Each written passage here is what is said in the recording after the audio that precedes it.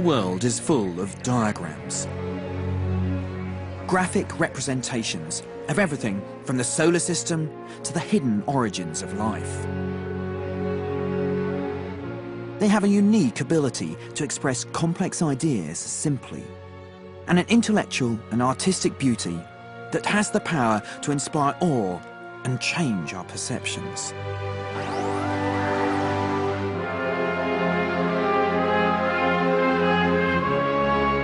In the last half-century, one diagrammatic image stands above all others.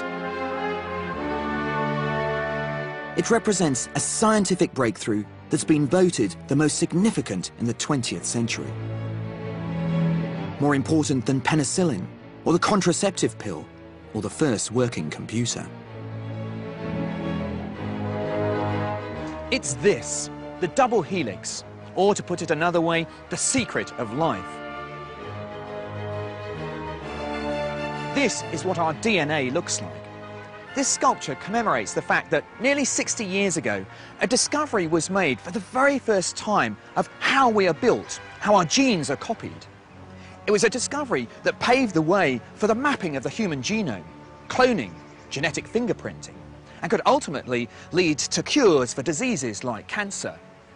But the double helix has become so well known and loved that we now find it in a whole range of art projects and consumer products across the world. So how did this elegant idea become one of the great scientific discoveries in history? And how on earth did the structure of a human molecule become such a worldwide celebrity?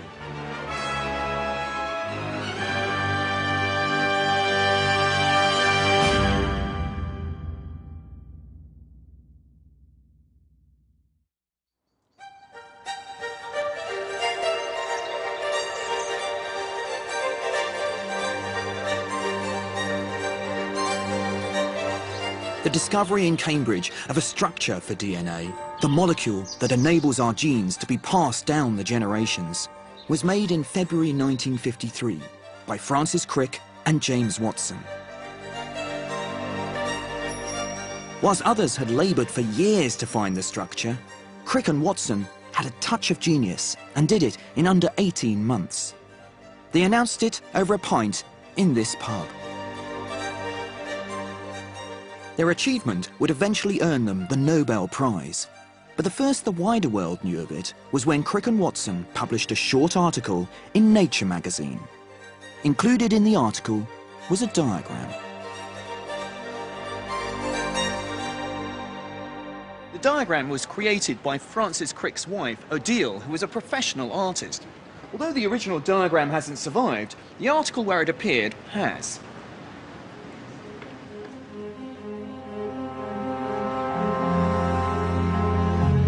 DNA was too small to see under a microscope. The physicist Crick and the biologist Watson had worked out that the elusive shape of the molecule had to be a double helix on the basis of X-rays of DNA crystals and the models they built.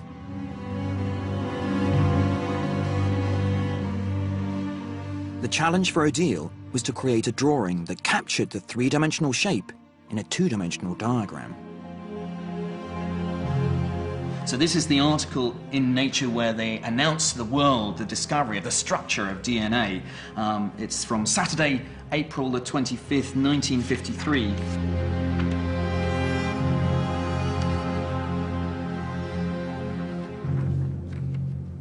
Here we are. A structure for deoxyribose nucleic acid. The announcement of probably the most important discovery in biology of the last century.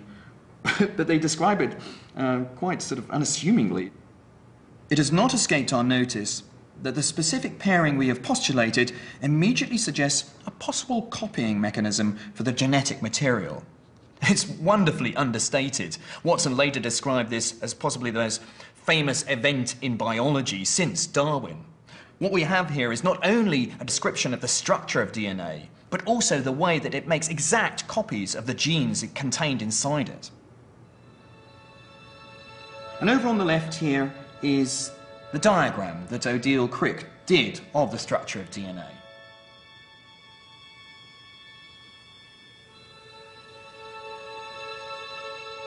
It expresses everything that's so wonderful about a diagram.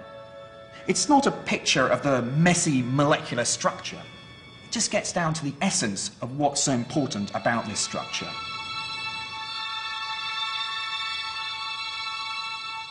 According to the American biologist Terry Sinofsky, it may be the most famous scientific drawing of the 20th century in that it defines modern biology.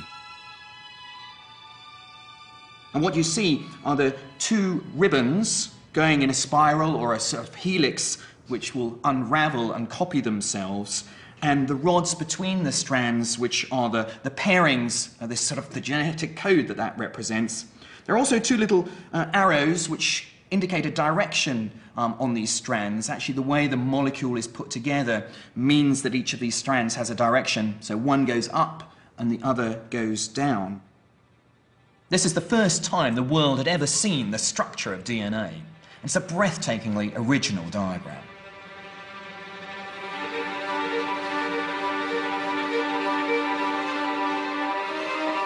Every human cell contains a copy of the human genome, a string of 3 billion molecular components called nucleotides. They're known by the letters A, T, C, and G, and they're linked together by chemical rods. The cell is like a computer. It's programmed so that during reproduction, the double helix unravels. Each strand copies itself, every A pairing up with a T, every C with a G. In this way, a new double helix forms. Because each of us inherits a particular permutation of these pairs, we're all different. What Odile Crick had done was to make this incredibly complicated biological process visible.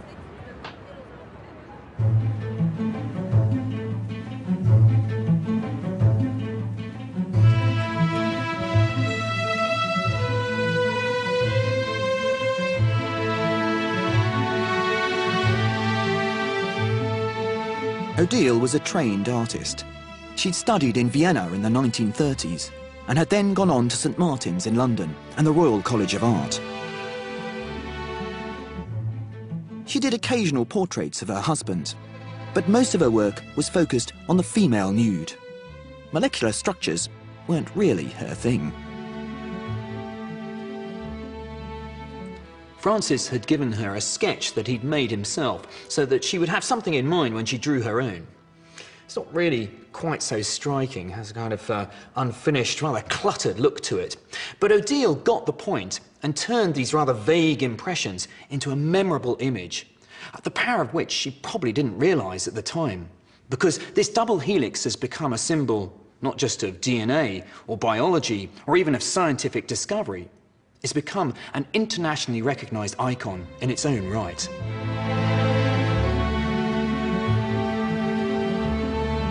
One of the remarkable things about the drawing by Odile Crick is that it has never been bettered. Almost everybody who happened on the double helix in its early days realised that the beauty was part of the proof that it was right. In other words, something this beautiful, this simple, this clear could not be wrong. The structure just fell together in this extraordinary way, and for once, the truth was beautiful. Many people described Francis Crick as the cleverest man they'd ever met. He had the most tremendous capacity for absorbing material, analysing it, understanding it, and coming through with insights and with questions that drilled to the heart of matters. On the day, 28th of February 1953, when the penny dropped, and famously Crick went into the pub and said, "We've discovered the secret of life," he also went back that evening and said to Odile, "I've made a rather important discovery today." And Odile told me that she didn't take any notice of this because he was always saying things like that. Their collaboration on the actual diagram was quite important. How did that evolve? Well, when you think about how the discovery was made by Watson and Crick, they then had to sit down and prepare it for publication. And Watson drafted in his sister to do the typing, and Crick drafted in his wife to do the diagram, which was a very good idea because neither of Watson or Crick were any good at drawing themselves. They knew what they'd discovered, but it was quite hard to put it into a simple diagram. But what's beautiful about what she does is that she simplifies it. She takes out the extraneous detail and leaves just a pair of ribbons wrapped around each other, linked by simple rods, which gets across the essential ingredients of the image without going into too much detail. What sort of impact did the diagram and the paper in Nature have at the time? It actually was a pretty well a damp squib. Very few people took much notice. The professional biochemists weren't that interested. They didn't think it was important. The geneticists also. This was the spring of 1953. Stalin had just died. The Queen was about to be crowned. Everest was about to be climbed. A lot happened in that spring. The cracking of the secret of life is essentially what it represents, and that took a long time to sink in. So when did the double helix begin to have an impact on the world's psyche? To understand that, we have to go back to a time before Odile Crick's diagram.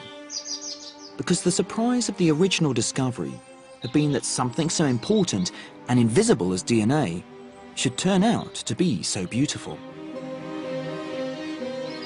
Molecules hadn't generally been thought to be attractive, so why should this one? The great mystery confronting scientists after World War II was how genes managed to make copies of themselves. Scientists in centres like Cambridge and London had known about DNA for some time. But in the 1940s, they started to ask whether it could be linked to the idea of heredity and gene transmission. The trouble was, it was very difficult for them to actually see a DNA molecule, establish its structure, understand how it works. Would everything have to be based on hypothesis? What changed the entire course of events was the research carried out by two scientists working not in Cambridge, but here at King's College in London. Maurice Wilkins and Rosalind Franklin were experimenting with X-ray crystallography. By shining X-rays at DNA samples and creating a pattern of diffracted dots on photographic paper, they hoped to deduce the structure of the molecule. In May 1952, Rosalind Franklin took this photograph, Photo 51, now famous in DNA history. This is the molecule seen from the side. And what the pattern of dots revealed was that the structure must be a spiral, or in scientific terms, a helix. This is the Crick's house in Cambridge with its characteristic golden helix above the door.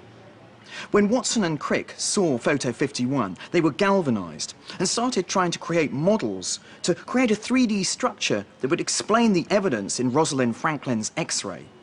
Eventually, they hit on a model that worked. A double helix. Double because the genetic code on one side determined what should be on the other. It was beautifully efficient and explained exactly how DNA copied itself.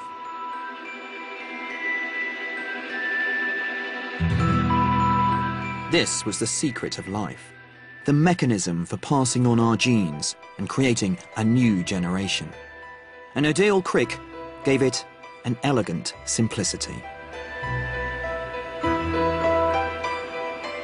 I'm kind of fascinated by the question of how this beautiful design has conquered the world and has become, well, the word is rather hackneyed, but iconic. I mean, sure, the science is very important. Crick and Watson won the Nobel Prize in 1962 for the discovery of the structure of DNA. But Rosalind Franklin's photograph number 51 was equally important in the discovery, yet isn't anywhere near as internationally well known.